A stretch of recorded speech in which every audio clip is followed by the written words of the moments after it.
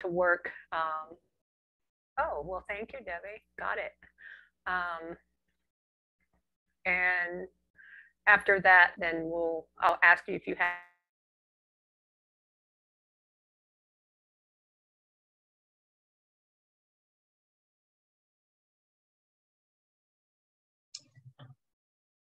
How long can she hold herself like that? Had you guys learned this? You were froze. Oh, I didn't see you guys not move. I don't know why this book, beginner's book, has this honey part in here. They should have just did a cut and dry. This is what you do, but they went into it. I mean, like I learned stuff, and so it's more like an intermediate. So bear with me. Some of it doesn't make sense, and I'll just read it, and then we'll go from there. So. Ellie. Can you hear it? No? Okay. How did we do that last night, Debbie? Or night before last? You get it started on your computer and then go to screen share. And it's not doing anything. You didn't go to screen share yet. Oh, new screen share. Okay, well, there it is. Oh, down here. Share sound. Gotcha. Thank you, Deb. Bethany found that for us the other day. Can you hear it now? Did you hear it? No. You need to put us on screen share. Oh, it is screen share. New screen share. Share sound.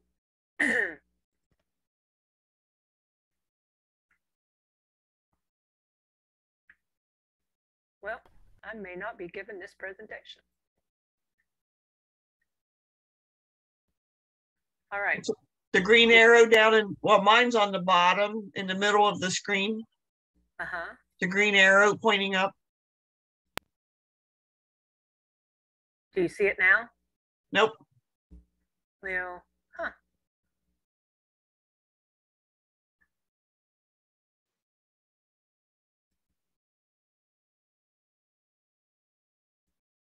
Well, when I touch it, it just wants to move my whole menu.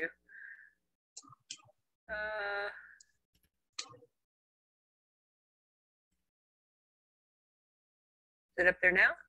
No. Well, I don't know what to do. I mean, I've done it this way the whole time, and it's always worked. So when you say, I mean, I can, well, I don't see it now. I see you, but it was up on the screen, and if you just click start presentation, it should start, like start slideshow from beginning. Yeah, but you should see my screen now. Is it there? Well, I do. So I see two things of honey and watch on YouTube, and yeah, and it's ready for you to click. Yeah. I don't have it. I got my people. No, I see the honey and YouTube icon. Yeah.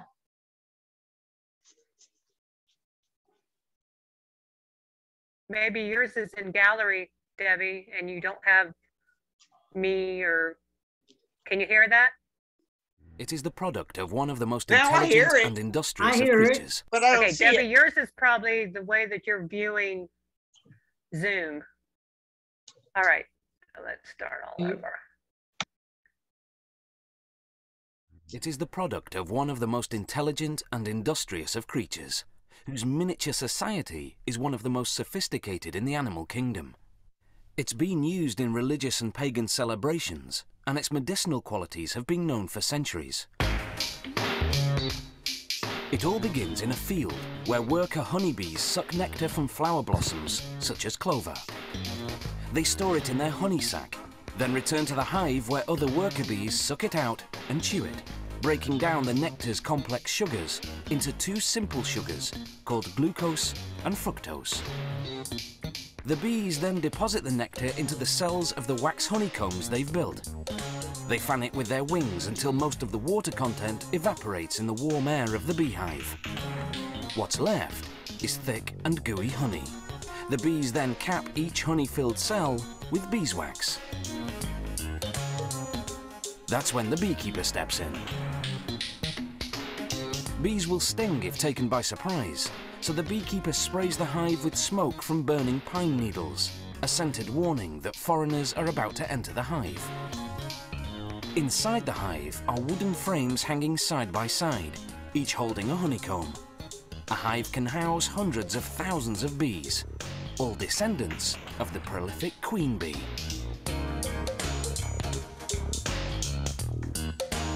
The queen bee lays up to 2,000 eggs per day, creating the workforce needed to feed and protect the colony. But the beekeeper tricks the colony's defenders. He replaces the hive's cover with a device called a bee escape, which smells like cherries. Bees dislike the scent, so most fly to the bottom sections of the hive. Another warning spray, and the beekeeper removes the bee escape. Sorry. Playing with my computer. Now, he can escape with the Sorry, Dan. honeycombs.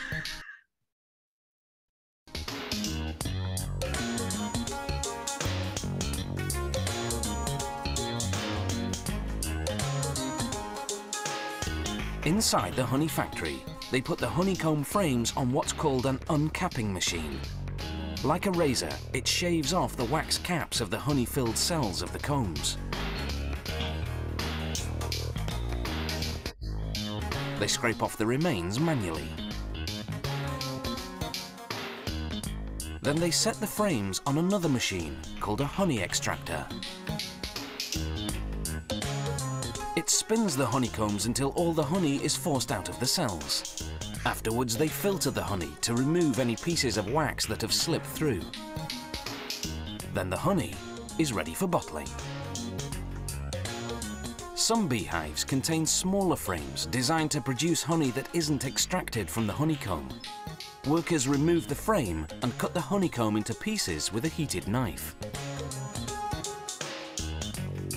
This seals the wax around the honey inside.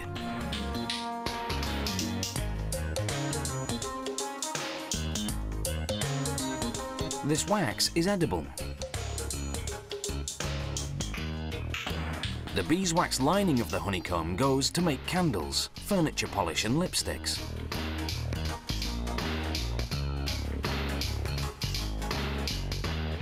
When producers have more liquid honey than they can sell, they simply let it granulate, where it develops sugar crystals that turn hard and white. Then when orders come in, they return it to its original liquid form by heating it to 130 degrees Fahrenheit. The jars are vacuum cleaned, then filled.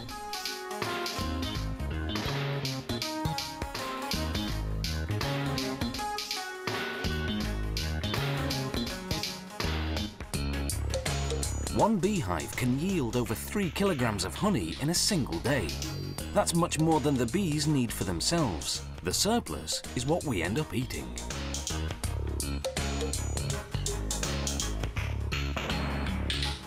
Honey production today is both efficient and humane.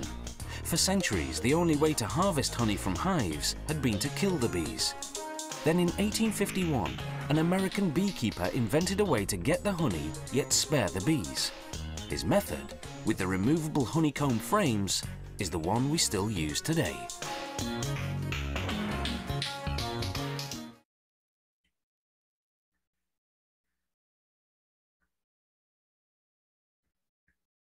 Oh no! It is the product of one of the most Well, there we go.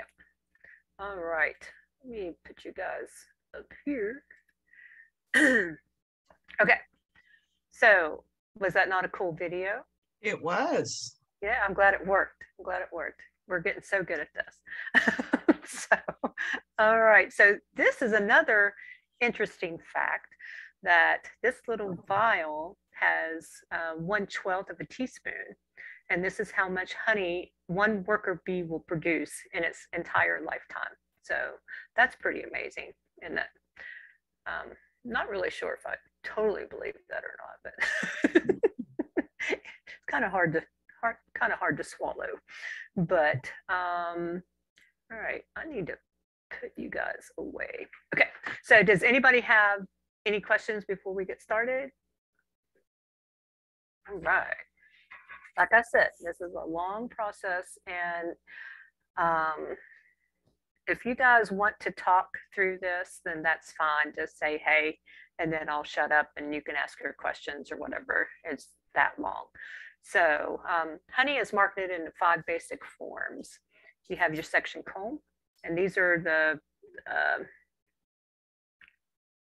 hog square and the Ross rounds. And that's how you sell that. So it's kind of an expensive way to sell this beautiful combed honey. And that's how I sell mine in a cut comb, and it's cheap and easy.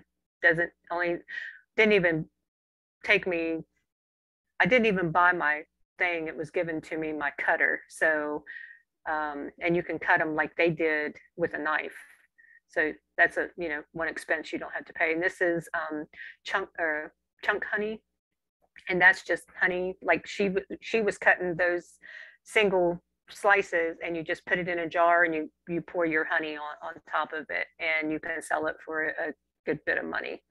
That's your cream honey, and right here is mine, and I can't see. And then I put chocolate in mine, so it's really good.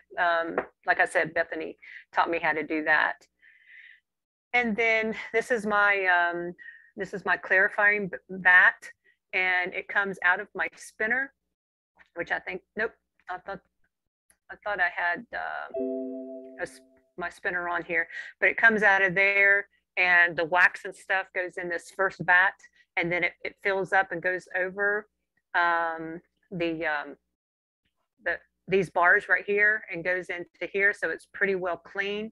And then when it gets into this one, and then when it gets into this one, then it goes into my tank. So it's amazing. We just bought it last. It's too small. It really chokes me down. So yeah, I like it, but I don't like it. It's not big enough. So, but anyway, here we go. This is the Ross rounds and the hog. What are they called, Debbie? Hog something. I don't know. I don't remember. Yeah, it's Hog half combs. What is it? Hog half combs. That's what I have on mine. Yeah. All right. I've never used those, and probably never will. I have been given, now Debbie has some too, and I think if our bees get big enough that we want to use them this year, the Ross rounds, I was given of that. So, but all right, so let me put me out of sight so I don't see myself. And this is section combed honey, is produced and sold in a comb in either a small wooden, which those are the dimensions, or round plastic sections. Comb honey producers practice 2 basic systems of spring management, depending on the size of brood chambers used. These 2 systems, of course, have a number of management options. And here they are. This is the Ross round. And the simplest method of producing comb honey is to winter the bees. And this is what's really threw me for a loop, in 1.5-story brood chambers. And that's how they go into winter, and that's how they're going to build up into spring. And the reason they do that is just because which I've figured this out after going over and over it in my head, they do that to so they don't have to take time and do a deep like mine, like I'm still waiting. If I had a medium on them, they would probably have plenty of brood laid and everything and resources. A second shallow box may be added about the time maples or fruit trees are in bloom in the spring. Flow is heavy, and when the main nectar flow has started, place the queen in a full depth hive body and insert a queen excluder below the shallow super. And when the bees have stored honey and all but the 2 outer frames of the shallow super, the colony is ready for a section super. And now this is what I learned, because I always saw videos where they place them on top and place the section super below the queen excluder. So that would be your deep, your medium, and then your section super, and then your excluder. Queens seldom lay eggs in the section. Do what? Nothing? Okay. Now, where was I? Queens seldom lay eggs in the section super, or in the section, since the space is divided into small compartments. So I've seen them lay everywhere. So maybe these people's queens are just amazing. An excluder placed below a section super sometimes retards the work of the bees in the sections, but it does not seem to retard workers' work in supers, especially if the bees are already working in them. Sorry, I'm ahead of you. And the honey, the brood, or the honey and the brood in the shallow supers encourage the bees to work in the section super quickly, since they are already accustomed to going into the super above. Add an additional section super as soon as the bees have begun to work in the outside rows of the sections in the last super added. And that just, I'm just putting this out there, and then if you guys want to learn it, then you need to go step by step in your book. It's about the only thing that I came out of this. Just go to your book. But these are the different supers. Shallows, I know some people still use those, not very many. Most everybody either goes a medium or a deep. All right. Let's see. Placing empty section supers above those particularly filled supers keeps the workers more organized. Workers do more complete job of filling and sealing the sections as they work upon into the empty super. And alternatively, you may raise the first super when it is half sealed and place a partially drawn super underneath. And that's called underneath supering. So the manipulation of supers reduce the risk of travel stain on the section caps and cappings from the brood.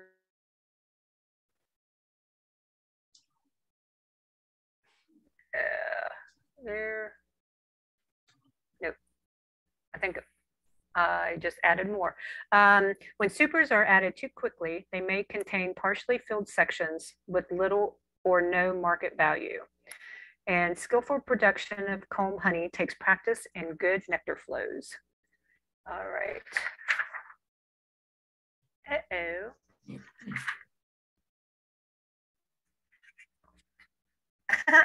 Lost my place. So anyway, this is two full deep brood chambers, and the double brood chamber.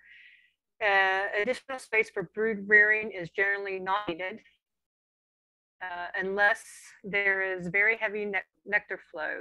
Bees will not fill section combs successfully when the section supers are placed above two hive bodies. They are more likely to fill the two brood chambers and then swarm. Yep. You froze.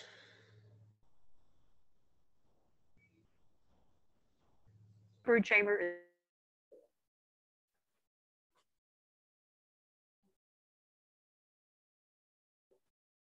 You can determine the beginning of the flow by the presence of new white wax on the combs and on the top of the bars of the brood frames. That's what we call burr comb. And new nectar that flows, that falls out easily when shaken, will also be in the brood chambers. So you guys give me a minute, because it did not print out what I wanted to print out. So here we go. All right, now this is how they do it. Place the queen in a lower hive body with 5 frames of sealed brood and 5 empty combs when you reduce 2-story colonies to a single story. And we don't do it like this, but I think I am going to try it just to see. It makes sense, but we've always left them honey and pollen in there, and they're saying that they don't need that. So give them drawn comb, and that gives her more places to lay, which makes sense. Place the remaining combs in the empty hive body after shaking about 2/3 of the bees from them in front of the lower hive body. And that instead of shaking it on there, they're putting it in the front of the box. Give a colony 1 or 2 section supers depending on each strength. You may set the second hive body on a weak colony or use it to develop a new colony. So share the love.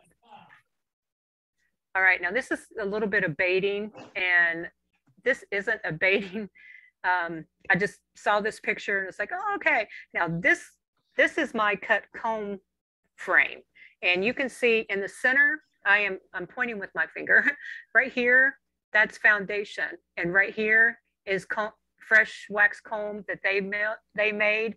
And I'll pull this, and I'll take my cutter and I'll cut 2 sections here and 2 sections here, and then that's my cut comb. That's hard to say. Cut comb honey to sell, and it's very easy. And we have touched base on it, but if you want to know how to make these, just let me know, and I'll tell you at the end. But to bait a section super with a partially drawn section, save the previous or what they do. I'll explain it as the ones that they said earlier that didn't get filled out, then they pull those, put them in the freezer, and that's what they bait with the following year. So they're planning ahead. Yeah, I don't do that well. When using bait sections, place 4 of them in the center row of sections. Bait sections used in the initial super are often poor in quality when filled, and should not go to market. When bees are well started in the outermost sections of the super, and there is reason to expect the nectar flow to continue, add another super. And it says, do not give room before the bees need it. Add more supers judiciously toward the end of the nectar flow. Otherwise, many sections will be started that will not be finished in sellable condition. Place the empty super above the partially filled one. As described previously, bees will then finish the sections as they move up. See, I told you it was a big one. Now this one, it's just a pretty picture. This is, now I will show you this as we go along through here, but I use a root fractometer, and that's what this is, and there it is. And I had this on display Saturday when we were selling our honey, and a lot of people got a kick out of it. But if a lot of people say, if you see a frame like this in your hive, well, one, it is a very poor frame because it should be pulled out thicker. So, you know, I would still spin this out. But I would take my hive tool or a knife or something, and there I am pointing with my finger again. I don't know why you guys can't see where I'm pointing. I would dip here, and I would dip here, and I would dip here, and I would put it all on this. And I would dab it right there and mix it together. And then I would shut that, and then I would look up at the sun and see if it's 17 or below in moisture content. And if it is, then I pull that and I put that in, ready to, you know, bring it into the shed to spin it out. But if it's in the 20s, then I put it back in, and I would put it like the middle ones will be done. So I'll pull those. So I would pull that one into the middle, and then they'll cure it. And then I can pull that next time if that makes sense. So, and I've got so much junk up here. I cannot, there we go. All right. When a section super is completely sealed from top to bottom, except for the 2 outer rows, remove it and place it above the bee escape. And that's enough. I didn't bring a bee escape, but I can explain to you. I think a lot of you know what a bee escape is, and they have pros and cons with that. When they don't, they kill a lot of bees. Do not remove sections with smoke, because the bees will chew tiny holes through the cappings during smoking, producing leaky sections. In addition, the honey may absorb the flavor of the smoke and become distasteful. Use unfinished sections from the outside rows as bait sections. This is what they were saying before in the next super. when they are given to the bees. When the flow is about over, remove the sections and store them in the freezer for the next season. To determine, and their season, they might be saying like the next season means the next flow, not the next year. So to determine when a section super is full, look at the bottoms of the sections, since these are the last parts to be sealed. So you would pop it up and look in there, and then you know, because a lot of they're squashed side by side, and you can't really see them unless you pull them apart. Let's see, if nectar is coming in fast, adding a super every few days is advisable. Oh, where are you at? There we go. See down in the bottom, those are those hog rounds or hog comb or whatever. And then the top ones are the Ross rounds, and see how tight they are in there? So that's why you do that. Let's see. Just as important as adding supers at the opportune time is their removal in a timely fashion. And I agree with this because we left ours on when we were many years ago. And luckily, we're okay with it. We're not trying to pay our bills or anything by that then. We are now. But they went through a dearth and we didn't know it. So, but they had that honey to live on, which they came out wonderfully. So, pros and cons of doing that, just glad, it helped save their lives and it worked out really good, but we didn't get any honey that season. So if a finished super is left on the hive too long after the combs are sealed, cappings will become dirty or travel stained. They may I just said that. They may consume them all. 5 to 8 days after are required to ripen nectar. All honey should be ripe 12 days after the flow stops. So think about that. Put that on you can just go and test it. The bees don't care. So examine the brood areas of all colonies producing comb honey for queen cells every 8 to 10 days for the duration of the swarming season. And that would get pretty heavy if, like sometimes mine are 4 deeps high and I don't do that. Yeah, you're supposed to, but I can't go through all those. If you do find them, you destroy all the queen cells. If any cells are missed, the colony may swarm.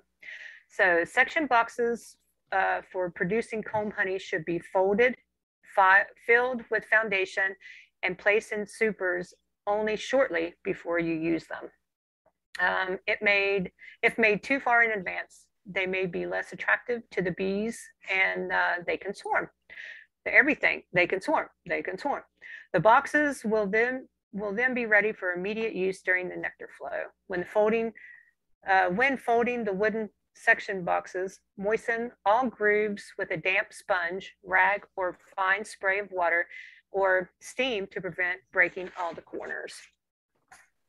And this is all new to me. So if you guys have used this stuff, then you can elaborate, later.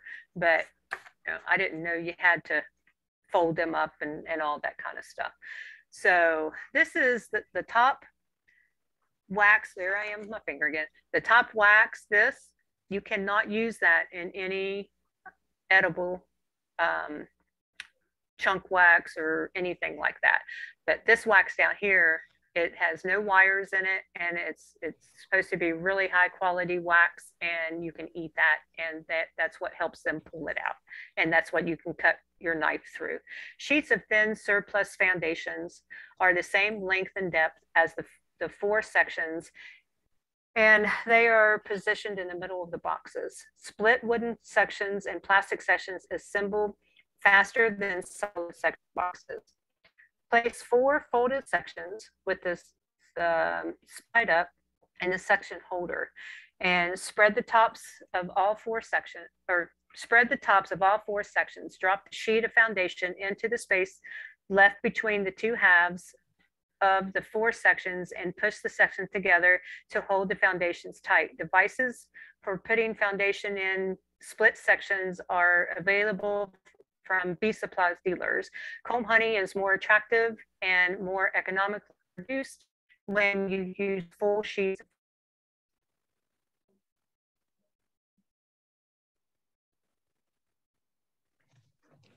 An 1/8 inch smaller each way than the inside of the section. Prepare 4 or 8 blocks. Says my internet. I see movement from you guys, so I guess I'm okay. Let's see, and then 8 inch smaller than the inside of the section. Blocks should be an 1/8 inch thinner than a half the depth of the section, which this makes me go crazy. So you would just have to sit with the book and go place by place. Place the sections over the blocks and lay 1 sheet of foundation on each block. And then you just slide it down. So there, that's the cutter that I use. On that frame that I've showed you before, I just take that and I measure it in there and cut it and then cut it, and it's beautiful. Then I just put it on wire and let it drain a little bit. And then you're supposed to put it in the freezer to kill any little live things that's crawling in there. And then you get out and some of them I added honey to, and some of them I didn't. This says to slide a hot blade between the section and the foundation. Push the foundation against the hot blade as you withdraw the blade. The metal edge of the foundation will slide against the section and adhere as it cools, and it kind of it seals it, the hot blade, which I will probably try to heat that this year and see if I lose less honey that way. The foundation should then hang free from, am I right? No? Yeah. All right. The foundation should not rest on the bottom because it stretches a little when placed. I think I missed some. Insert the section. I don't know where I'm at, guys, but anyway. You can read it real quick. Okay. Okay. If it reaches the bottom, it may buckle and distort the resulting comb. Do not place the sections in supers until they are needed. 1 or 2 poorly fastened sheets of foundation falling down in the super after it has been stored or given to the bees may cause considerable loss and inconvenience after the super has been filled by the bees. Paint the tops of your frames where the split goes down in of solid section with melted, and this in your book says paraffin wax, and please don't use paraffin wax in your beehives. It's full of chemicals. So if you have a little bit of wax, or if you don't, then take one of your sheets that you're using and melt it and then brush it on to seal it. And so they won't, or you can use masking tape so the bees cannot stain the sections. All right, cut comb honey is much easier to produce than section comb honey, since you do not have to crowd the bees to force them to work in the section supers. And fill a shallow super with frames of thin foundation, fastening the foundation at the top of the wedge type top bar, or with a bead of wax, and that's how I do mine, actually I have it in a groove and then I seal it with melted wax in a groove top bar. Special thin top bar frames are sold just for cut comb honey, but they are not required. Place the supers on the hive over a queen excluder, and that's if they're not foundation, only if they're pulled, something for them to pull out. Let's see, to prevent the brood producing in them. When a super is sealed and removed from the bees, cut the comb out of the frame, divide into 2 pieces of the desired size, and let them drain overnight on a wire. And I don't know why you would have to let them drain, because you're going to fill it up with honey.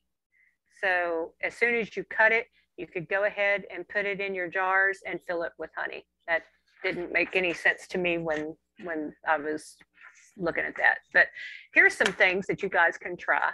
And you have to have a big hive to begin with. And it's just these jars, you just fit it. You can do a large mouth, or you can do a small mouth.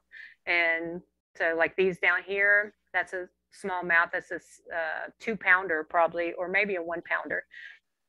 But they go up there, and here they made that, cut that, and put it in there. And with mine, I put a little drips of wax up here, and they just went right up to it and started filling up my jar, and it was beautiful. And it looked like this. It didn't look like that.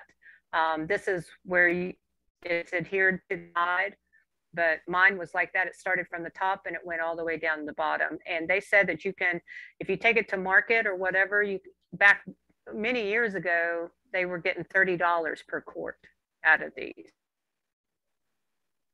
For probably 28. My internet connection is unstable again. We're almost through, guys. How do you get the bees out? You put it on an escape, and when it's done, then they just basically leave it alone, and then you can turn it up, and they fly out. Yeah. Phyllis, have you ever had any issues with the humidity the honey in those jars not drying out as quickly as it should? Oh, in these jars? Yeah. No, they have to be basically basically all capped. You have to really look at it. And no, we've only did it one time, and then it's a lot. And I mean, do you think that it takes longer for them to get it capped in the jars? Like, does it not dry out as quickly as it would on a frame? It went pretty quick. Okay. Yeah, and you could try one, just see how they do, and just to get your feet wet. But it just doesn't seem like the air would. I guess the bees would ventilate it themselves, but it just seems like it would be more sealed up. Yeah, they definitely. It is all capped, and there was some open. And if you had a refractometer, then you could always test it. Yeah, and see what moisture it is. Do you take the lid off? Do what? Do you take the lid off while they're filling it? Oh yeah. These ones right here. Right. Yeah, no lid. And I don't know why. I guess he has the lid on there for some. Oh, I know why. The lid is on there, but the center one is not. Okay. The cap. Yeah. That's right. It's a mason jar. Okay. Yeah, it's a mason jar. Yeah. All right. Did I? No. All right. Most beekeepers produce extracted honey. Management of the bees is simpler, and most consumers seem to prefer liquid honey. And there's cutting, I think, Terry was talking about doing a demonstration with that. And that's a hot knife, and I hate them. I always burn myself. And when I used to cut them off, the cappings off, then I got a real long serrated. Thank you. I never know that word. Serrated knife. I mean, great big old, like a bone handle, but it's plastic. And the horse wrap for their, if they get hurt, we use it on our dogs and whatever, but it sticks to itself.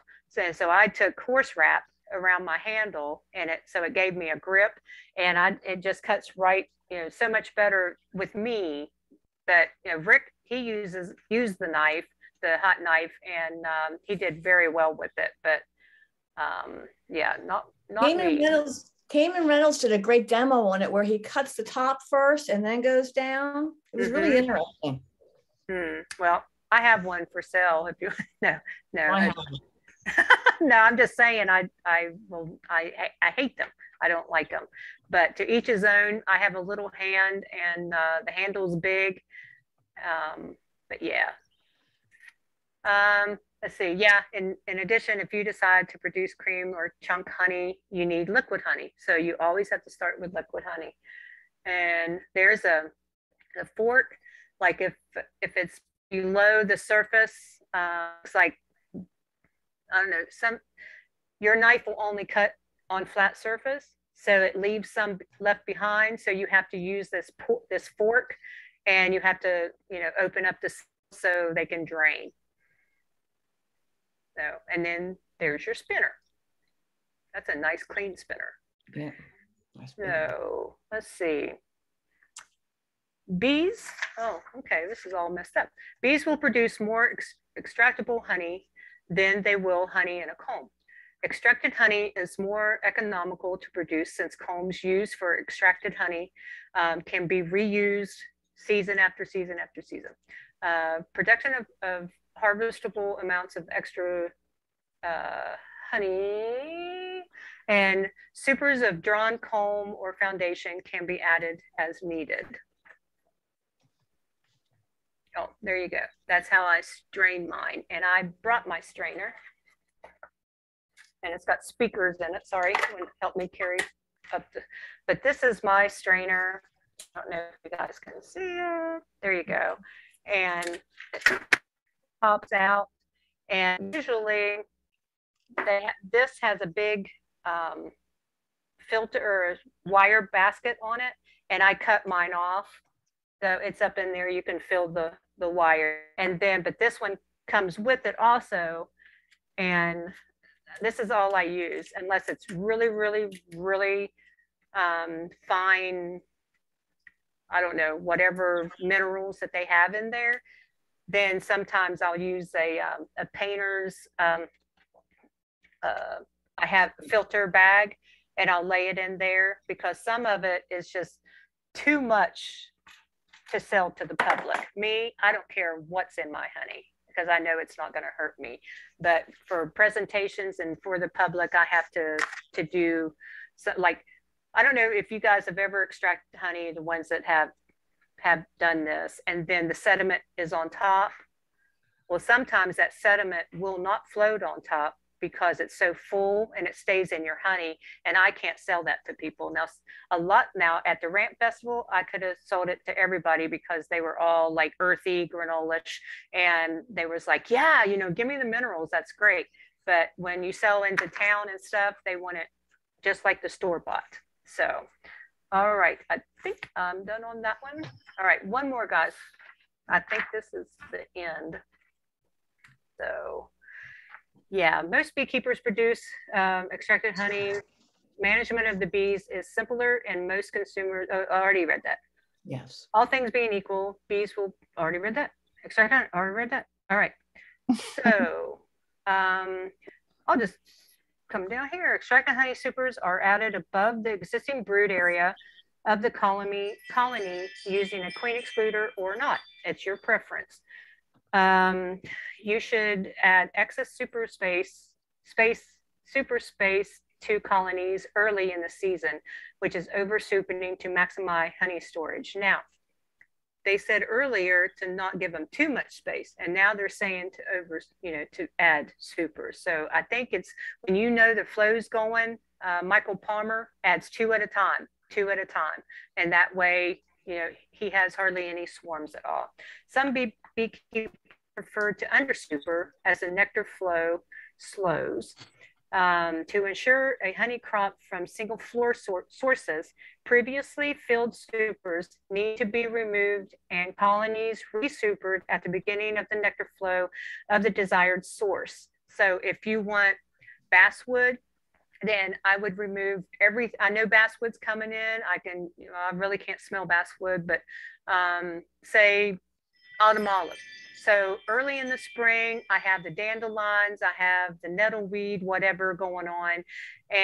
But autumn olive hit, so I take all those supers off and I store them, whatever, or I put them on somebody else's hive, you know, that needs it, can maintain it.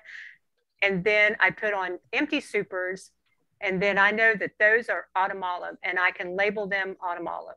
And that's how you get specialty crops. Yep, that's it. So thank you for being with me. All right, stop sharing. So Very good. Phyllis? it's a mouthful. Yeah, this is exactly like I showed you guys, but mine was a deep, and I sent Kathy all the info, and she's banging it in. So good job.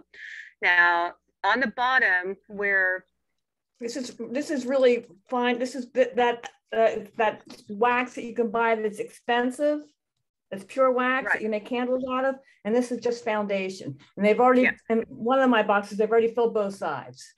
yeah, in 1 week they will do that, and then they can fill it in the next week. But I took popsicle sticks. Turn that upside down again. I took popsicle sticks right where her wax is because I didn't want any wax in mine. I wanted mine 100% natural. And I put wax, just covered those popsicle sticks with wax.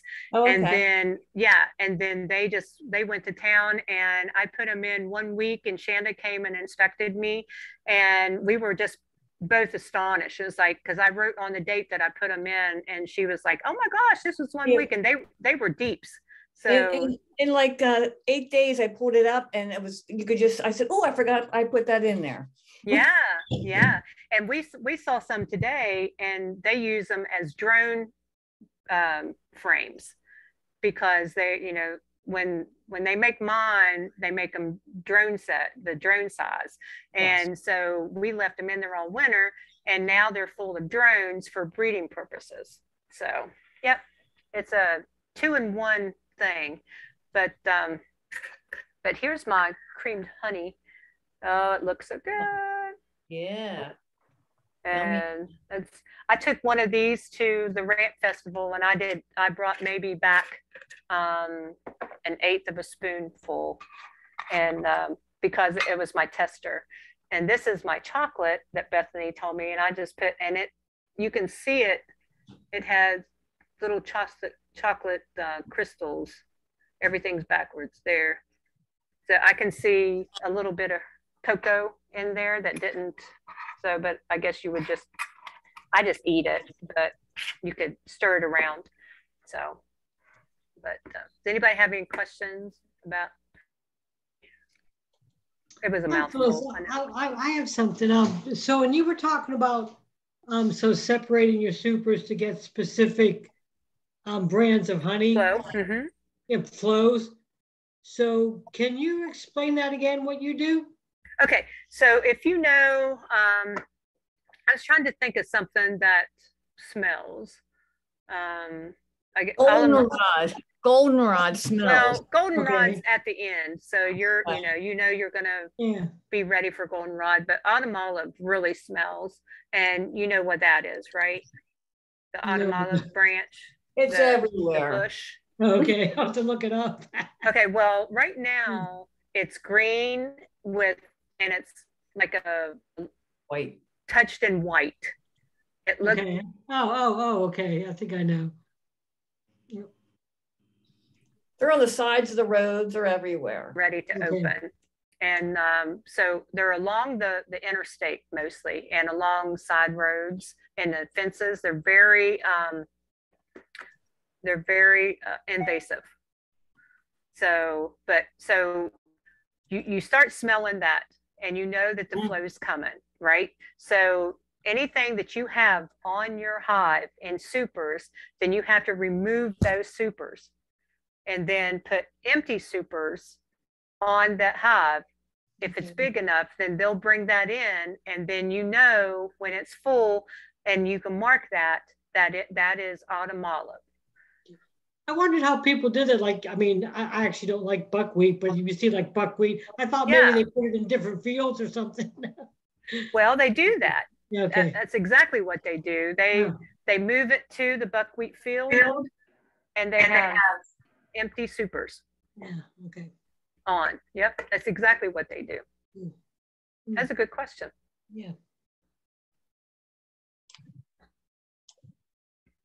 Okay.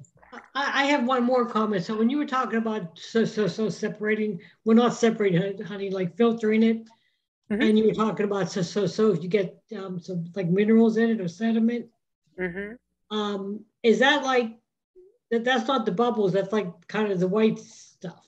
No, that's air bubbles and real fine wax. You can take your finger and wipe across there and go like this and taste it, and it's wax in your mouth. Okay. Yeah.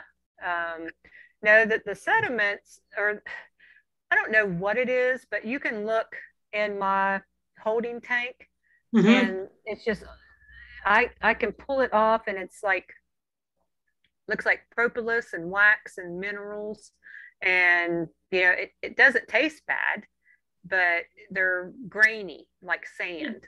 Does it make like, okay, it makes it grainy, so it doesn't make the honey cloudy. It Yeah, makes it grainy. Oh, that makes it cloudy. yeah, it probably would make it cloudy. But all of that's why one reason we put it in a holding tank, and because and you can do it with a 5-gallon, well, you can do it with a quart jar. You just pour your honey in there, and if it has wax in it, it all comes to the top, and then you just take your spoon and get that out, and then throw it outside for the bees and let them clean it up. So how long do you keep it? I'm like small scale, and I made that Sure. mistake. I filtered and borrowed at the same time, and I think I got like air bubbles. How long do you hold it? In a 5-gallon bucket or 2 5-gallon buckets? Just a day, a week. I have basswood down there that I've had for 3 years. So just because Okay, I don't just sell. I have one woman, and then I have a friend down the road, and he makes mead and he uses basswood. And so I save it for them. And I have one woman in Elkins that buys about $200 worth every year. And that's the only thing that her stomach will let her use is basswood. Not the real light, real white. Very honey. sweet. Very sweet. Yeah. And mine, because I had 7 5-gallon buckets, because we're trying, we had to, it was all set up.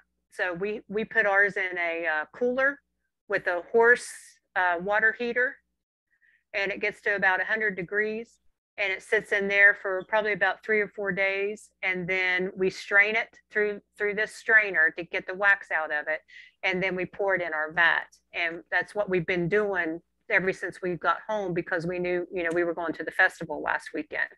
And so we had so I cleaned all those yesterday and got them out of my house, and now they're on my porch drying. Well, they are dry. I just haven't. We did bees today, so yeah. So it lasts for a long time, and mine has a mint in it, so it's got good flavor. I have a big patch of mint, and you can taste it after you swallow it. You can taste the mint in it. Awesome. But it's also called a linen tree. Linen. That's what the old people used to call it instead of basswood.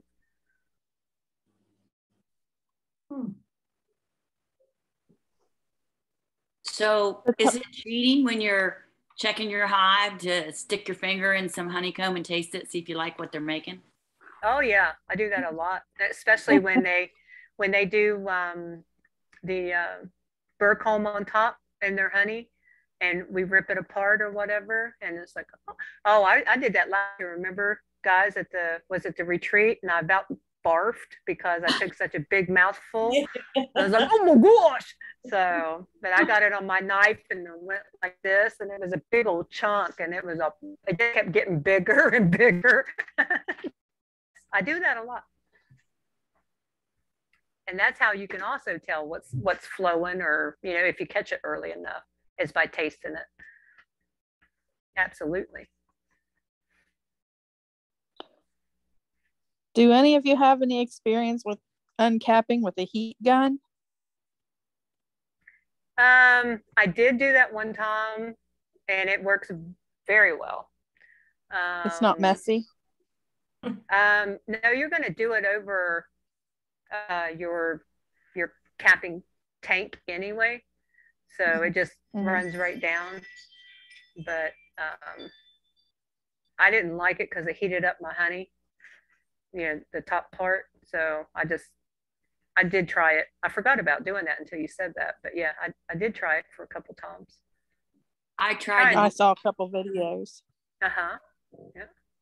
I tried the knife last year, and I didn't like it either. I won it at one of the bee meetings we had. I was like, oh, that you got to pick what you wanted. I'm like, oh, I want that knife, the heated knife. And I was like you, it had so like it wasn't thick enough. So when you did it, you only got part of it. So I'm like you. I mean, the idea of it was good, but mine wasn't thick enough. So it really, it was kind of a waste of time. So I actually got, because when I went to help my friend, I learned a lot when I went and helped them that day. That was the best learning experience. And they had the roller thing. Oh, to uncap it. Oh yeah, open the I love capping. that. I love that. And then if for some reason you can't get it with that, then I have the fork thing. But I love that roller thing. Was so much better than that hot knife. And all it does, it has teeth in it, and it just opens up each cell, right? Yeah. Yeah. Yeah. Is it only like 2 cells wide? It's about that one. It's about. Oh, you must have a different one than me. Mine's just a tiny little thing. Well, if you like it, invest in a bigger one. So I've not got to experience any kind of honey processing yet. Oh, so gotcha. Okay. Hopefully this year. Yes. I have the hot knife, and then I have the serrated, but it's got like it turns up on the corner. It's made for decapping. So I go between both of them. Okay, at our bee meeting the other night, we always do raffles, and it raises money for the club. But then you go to the table, you pick which item you want. This guy, after we were done, I'm like, "What did you get?" And I have he didn't even know what it was, and nobody knew what it was. I don't know, like the people who got it, the president or whatever. She was talking to somebody, but it was on a handle, like say, here's the handle, but it was a thick handle. Now you can see this. And then it was square, and it was at an angle, like, I don't know how to explain it. Like up here was the square, but the top part came down like this and had teeth. And then there was a bottom part that came up like this that was solid and sharp. So this it's a decapper. But how does it work? Because it looks like the teeth are at the same angle as the knife. So if you would scrape it, is that what you do? You just pull it down, right, Debbie? I've seen it, and then it has a real long. Yeah, you pull it down. Yeah, so they came out really heavy last year. So you pull it with the teeth, and then so does it go on that other slanted solid part? And that's it comes like this, and it comes out this way. The cappings come out. Okay. We couldn't figure it out. I'm like, it looks like a decapper of some kind, but I'm not really sure. Does it work well? I don't know. It does on Facebook. Yep. So I'll have to find a video and post it. But yeah, because I almost bought one, and then now I don't need one. So because I have my decapper, but yeah. Pretty cool. They make it look very easy.